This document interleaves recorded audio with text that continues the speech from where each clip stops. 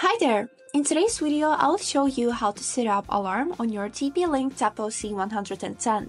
Let's get started. So, as a first step, let's talk about what is the alarm function. This is a function which is triggering when it sees any movement. So, for example, the robber had breaked into your house, and if the camera will see him, it will start screaming for some annoying sounds and also light up to let you know that something is happening. So now let me show you how to set up the alarm. For that, we would need to go to settings, which are located on this right corner. Then go to this tab alarm and enable this function by clicking on this slider.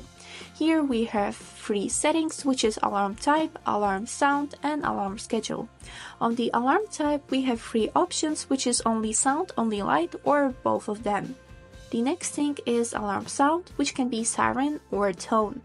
And the last thing here is alarm schedule. For example, you can set it during the night, so when you are going to sleep, it will trigger only at night when it will notice something. And now let's test this function. I have rotated the camera so I don't accidentally trigger it while I'm showing you how to manage it. And now I will start moving my hand around the camera and let me show you the sound.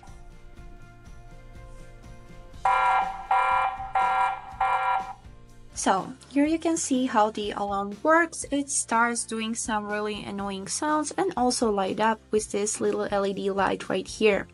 And now you know how the alarm works and how to set it up. And that was it for today. I hope this video was helpful for you and thank you so much for watching.